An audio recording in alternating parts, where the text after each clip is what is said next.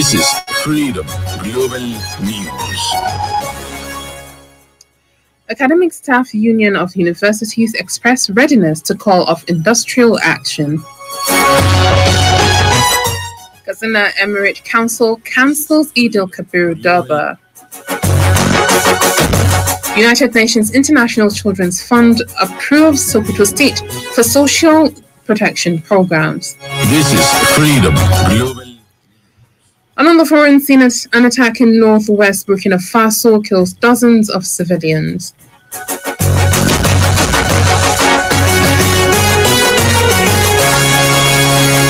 This is Freedom Global News.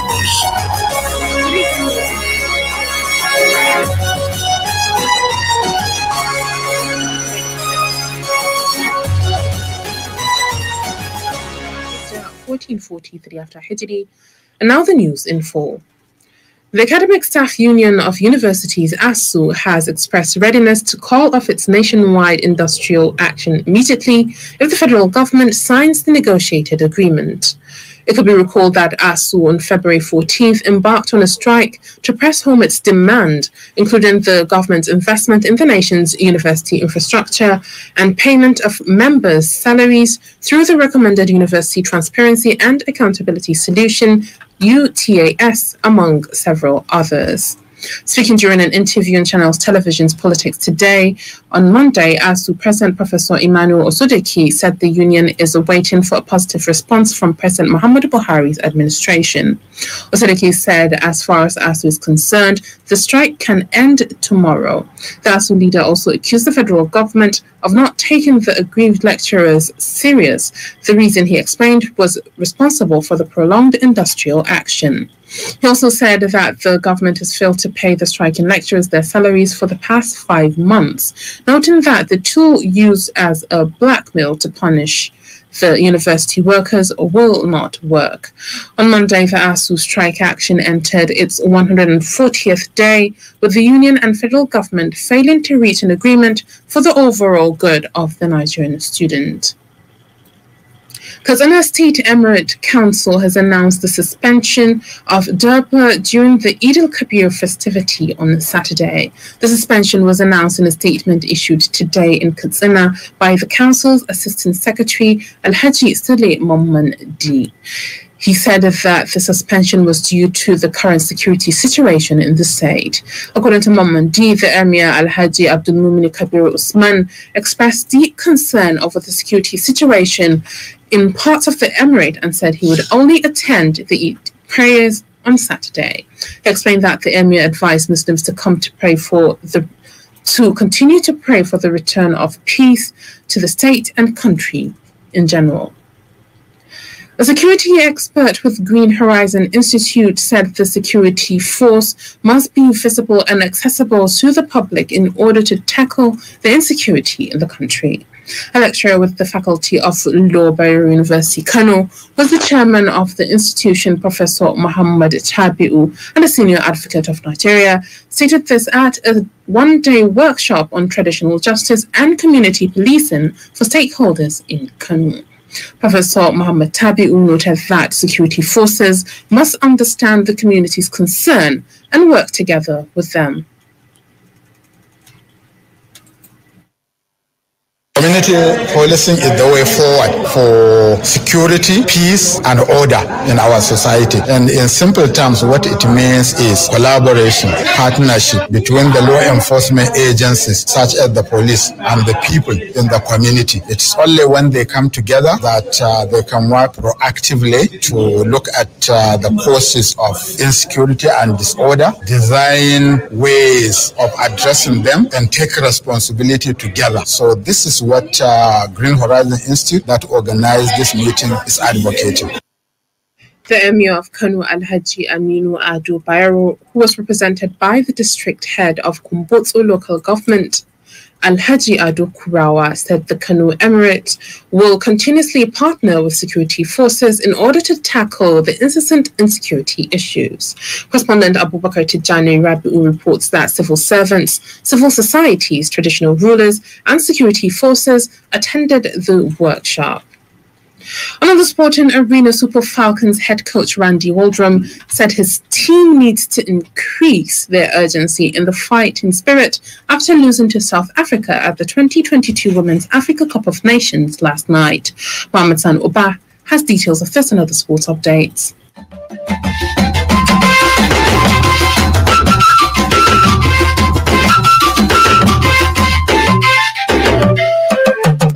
Randy Waldrum also said that the Super Falcons of Nigeria need to go back and regroup ahead of their second game after the Banyana of South Africa won his team 2-1 in their Group C opening game of the 2022 Women's Africa Cup of Nations in Morocco. The 9-time champions came into the match against South Africa as favorites, having won the competition more than any other country in the continent.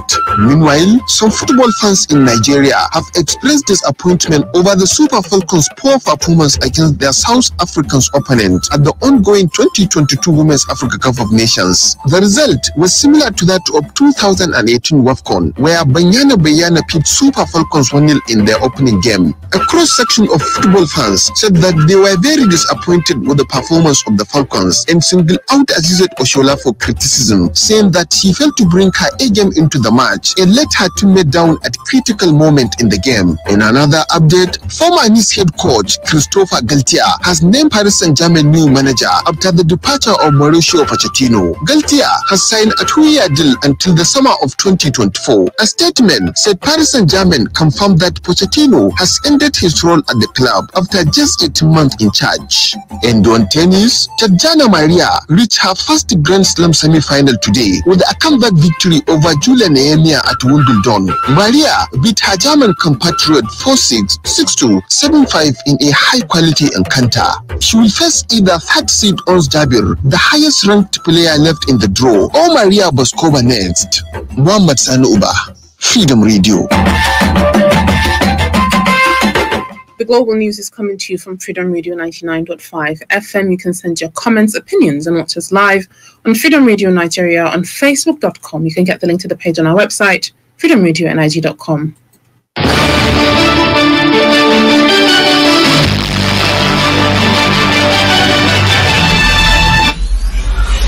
Freedom, freedom, freedom, freedom, freedom, freedom.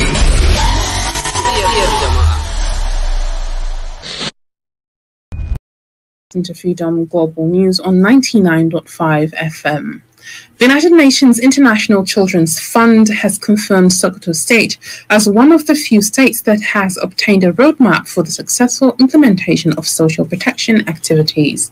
A UNICEF official, Malam Isa Ibrahim, stated this during the Joint Sustainable Development Goals Social Protection Project closeout meeting with stakeholders in Sokoto. He explained that with successful achievements recorded at the end of the project, the state government has obtained a clear guide and policy direction of social protection activities with clear targets of vulnerable persons in the state. According to him, the complete framework on ground and competent government personnel empowered with the right skills during the closed project, UNICEF is confident that even without developmental partners, Sokoto government will implement successful social protection program without sourcing for external support. He added that the United Nations considers Sokoto State to pilot social protection scheme in recognition of the poverty index from authorities, which rated the state among high prevalence areas. The Emir of Bichi has commended 9 Mobile for their contribution to education in the state and country at large. The Emir of Bichi, Alhaji Nasiru Adu Bayero, stated this today at a career counseling program to Bichi students. Correspondent Savaro Tijani Adam reports. The Emir of Bichi, Alhaji Nasser Ado Bayero, added that the contribution made by 9 Mobile to education sector is a great achievement in the state and the country at large. He said the system offered by 9 Mobile is commendable, given the fact that many students do not know what costs to study before entering university and colleges. Alhaji Nasir Ado Bayero said the Nine Mobile event had eased the burden on the community and further highlighted the contribution of Kano State and the Bichi Emirate in education. Nine Mobile Public Relations Officer Chineze Amampo said they had chosen Kano State as one of the states in the country to support education. She noted that Kano State is among the states visited by Nine Mobile in the Northwest, where the government has been very supportive of their business. Careers and building careers don't happen in a day. Planning, it requires a lot of thinking, a lot of thoughts to be put behind them. That is where they decide if they are going to go into the sciences or into the arts. So that's where their career paths are unfolded. That's why we started career counseling. We started it a few years ago, but we need to find out if that location needs what we have to offer. It's a give and take. You need to be sure that this is their need. Alhaji Babangida Abubakar Muqaddas, the head of business at Nine Mobile Northwest, said the initiative is aimed at boosting the education sector. And for me, I chose the topic of sales because I'm a sales professional. So we chose the sales. I chose sales to be able to guide people that want to have their career in sales to know what it takes. It's not just about studying. There are a lot of things that are required. There are certain qualities where you can work. What are the career opportunities so that they know from now, ab initio, that these are the opportunities for one if they study courses that will take them to become sales professionals. The students who attended the event in Bichi also spoke on how the program has benefited them and how it will impact their future. Coming up Nine Mobile has helped me where I want to be a medical doctor, to know physics, chemistry, biology. I am happy. I want to become a doctor. Thank you, Nine Mobile. Thank you, Nine Mobile, for liking us. The event was attended by some students from the Bichi Girls School and the Bichi Foundation, where writing materials were distributed to help them. Safra Utijan Adam, Freedom Radio. And on business, we have Samira Saad Zakiri with updates. The outgoing Secretary General of the Organization of Petroleum Exporting Countries, OPEC, Mohammed Barkindo, has expressed confidence that the war is over and future looks very promising for the organization, having survived the major turbulences between 2016 and 2020. He spoke on Tuesday when he was received by President Muhammadu Buhari at the State House in Abuja. He recalled how the council from President Muhammadu Buhari helped in the button of declaration of cooperation of OPEC and non-OPEC oil-producing countries after he assumed office in Vienna, Austria in 2016 during a downturn in the sector when oil prices plunged to less than $10 per barrel. The former OPEC Secretary General noted that the declaration of cooperation, which is now in its 6th year, also helped the organization to navigate the turbulence in the market occasioned by the COVID-19 pandemic in 2020. Meanwhile, the Infrastructure Concession Regulatory Commission is planning to gather 53 eligible and bankable public-private partnership projects valued at $22 billion in 2022. Acting Director General and Chief Executive Officer, ICRC, Michael Ohiani, disclosed this during the Africa Public-Private Partnership Network Investment Summit 2022 held in Abuja on Monday. He further disclosed that the ICRC had issued 128 outline business case compliance certificates till date, noting that these were certified bankable projects and the certificate will enable them to proceed to the procurement phase. He said between 2010 and 2021, under the regulatory guidance of the ICRC, the Nigerian government had approved PPP project worth more than $9 billion, noting that in 2021, the agency published a pipeline of 51 eligible and bankable PPP projects valued at $17 billion. According to him, the list contained the project from different economic sectors, which has been granted the outline businesses case compliance certificate, but which did not have identified bidders. Samira Saad Zakiri, Freedom Radio. And on the foreign scene, armed attackers have killed at least 22 civilians in northwest Burkina Faso, the latest deadly incident in an uptick in violence in the region. According to local officials, the latest attack occurred late on Sunday into early Monday morning in the province of Kosi, about 55 kilometers from the border of restive central Mali. Regional Governor Bobo Pierre Basinga said in a statement that the provisional death toll of this terrorist attack is 22. and several wounded with material damage. The statement added that military forces have been deployed to the scene and measures are in place to host those who fled to nearby cities. The situation in Mali has worsened since the separatist movement began in the country's north in 2012.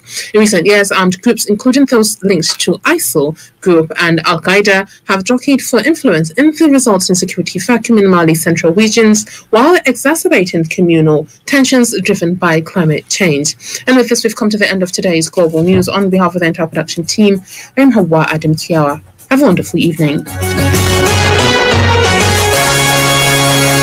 This is 99.5 FM. Freedom, freedom, freedom, freedom, freedom, freedom.